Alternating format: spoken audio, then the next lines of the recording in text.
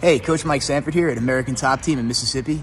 I've been a part of AGF for a while. I love bringing my team to their events. They run them really well, and they have a great point system, and they keep evolving their point system in a good direction that I'm really happy about. A lot of other jiu-jitsu tournaments, they've kind of evolved in a direction that's not as applicable to fighting, and it doesn't, teach the adaptable skills that I like to teach. One easy example is just back points. In Brazilian Jiu-Jitsu, generally, to get back points, you have to put 2 hooks in and then hold the back like that for 3 seconds. Then you can go to a better back position, which never made any sense to me. The body triangle is superior, single hook control, and other positions on the back are all superior. Actually, I don't really know.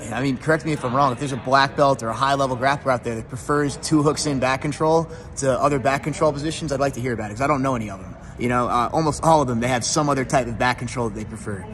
For me, I personally, whenever I can do it, it's not always possible with a body triangle. Of course, there's sometimes where a guy's too big or your legs might be too short. It's not for everybody in every situation.